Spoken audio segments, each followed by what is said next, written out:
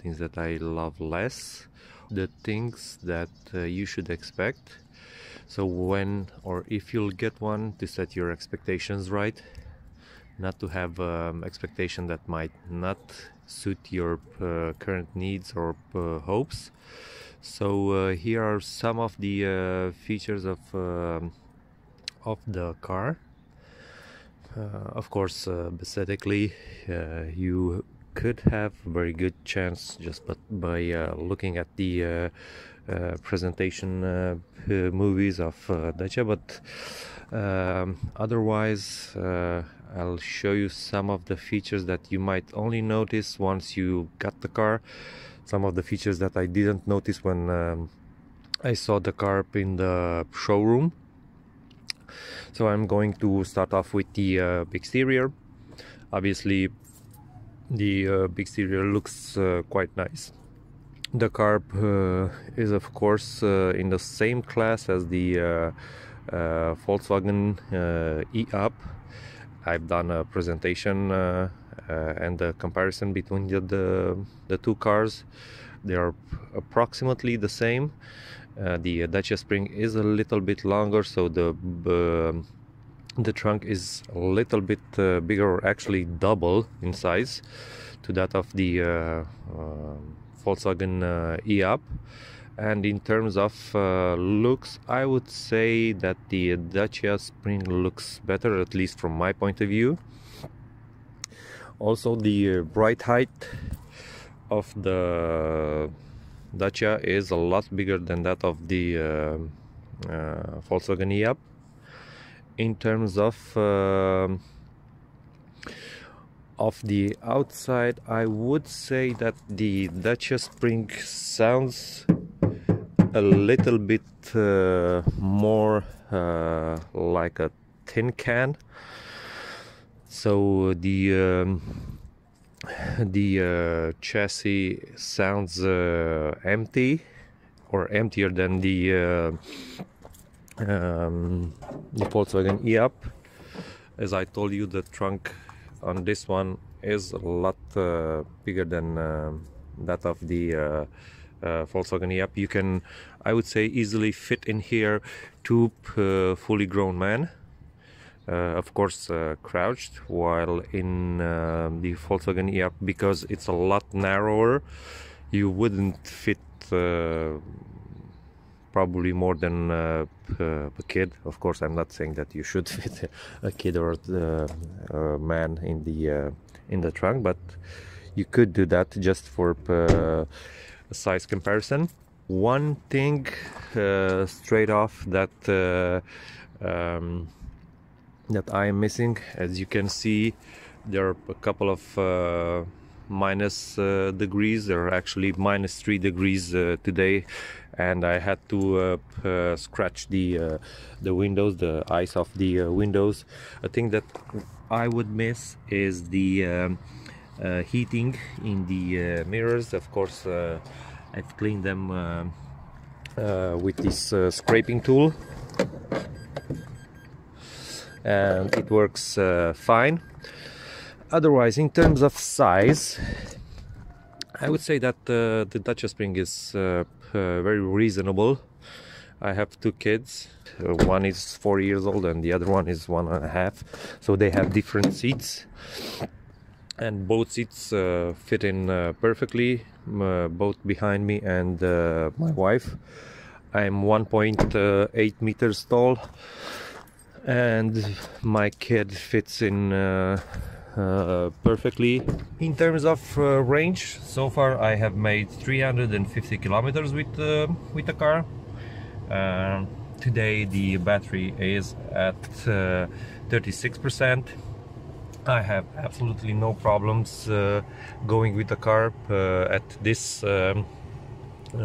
range. As you can see or probably hear, the ventilation, I use it today to be pretty high on the second speed of the fan. There's absolutely no issue. With the Volkswagen e-up, I was constantly looking at the range. It was a Volkswagen e-up 2019 with an 18 kilowatt battery, so the range was a little bit shorter by the battery. On this one, I would say currently, even though I've only charged it twice, the range is somewhere around 200 kilometers. Probably I could do a better timing, but a better range, but I don't really manage the or save batteries, especially because it's very cold. It was raining the other day, so I had to work with the AC on and with the ventilation on, because the windows were getting misty or foggy. So I had to run the air conditioning on the second degree, on the second speed. First off, I love the power steering. It's, I think, electronically assisted, and it works very easily. That's one big plus, especially at low speeds. It's very easy. At high speeds, of course, it doesn't need to work that easy. It's even a safety feature that it makes it a little bit harder to steer at high speed. A thing that I don't really appreciate is the window control buttons for the front, which are on the central console on the dashboard. And the thing that I don't love at all is the fact that the windows don't have the comfort module, or how they call it, where you press the button one and the window lowers. You have to keep on your finger to take the window down or raise it up. You cannot push it one and then once and then the window raises. So this, I would feel like big minus. The second biggest minus, of course, these are small things, but they kind of bother me, is the fact that the volume buttons of the navigation or radio are placed on the central console, while on the steering wheel you have some stupid controls. This is the maximum speed setting. It's not an automatic pilot or tempomat. It's actually a button from where you set the your maximum speed. You see, it raises 40, 44, 46. So you can set the maximum of speed with which you can travel, and especially in the city. So that would limit your speed and gain some extra kilometers. This one I didn't have the curiosity of finding out what it is. This one is, I would say, or I would guess it's voice commands, but I have another car. It's in newer Audi, and I never used it on that one because it doesn't work good. It's just stupid. It doesn't identify the proper command. So on the Dacia, I would say it would work even worse. So I didn't even bother trying that one, and I will probably never do.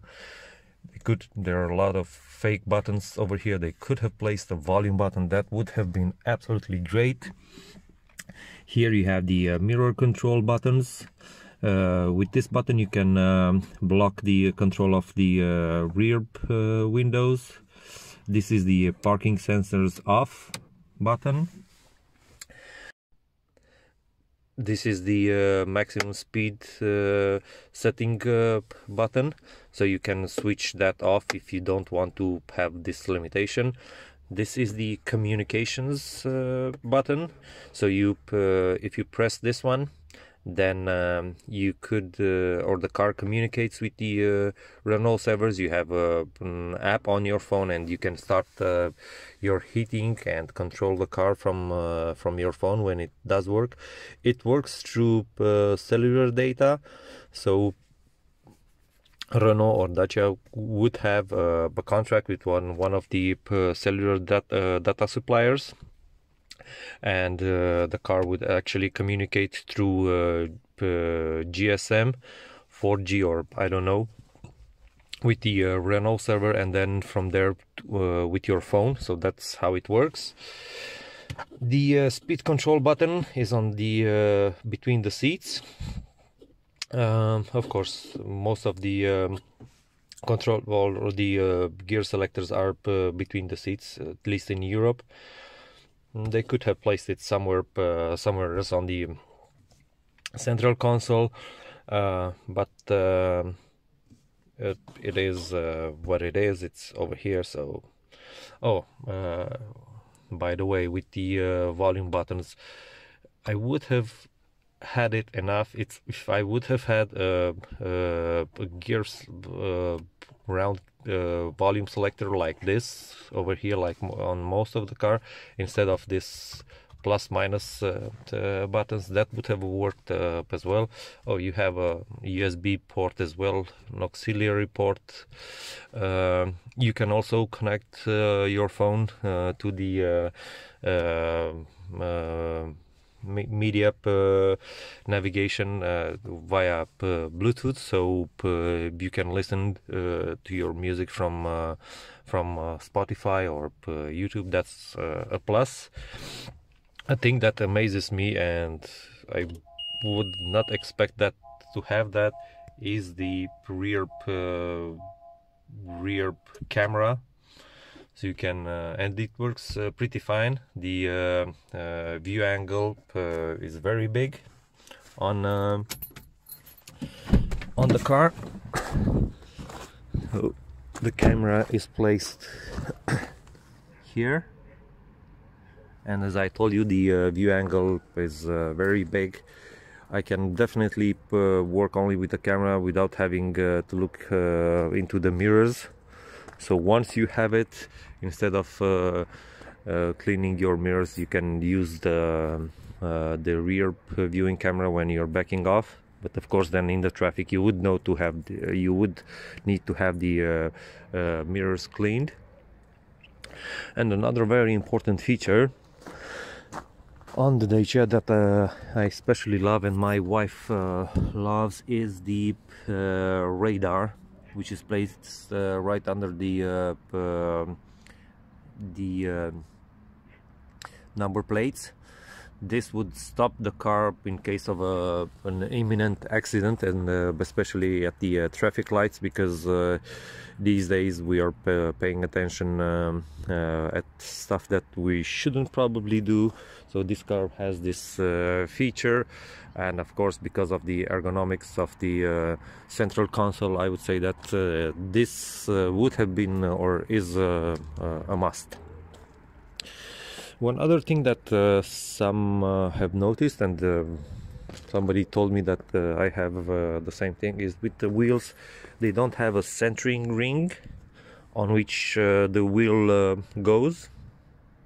So it's this part here is flush, and the wheel only sits on the bolts.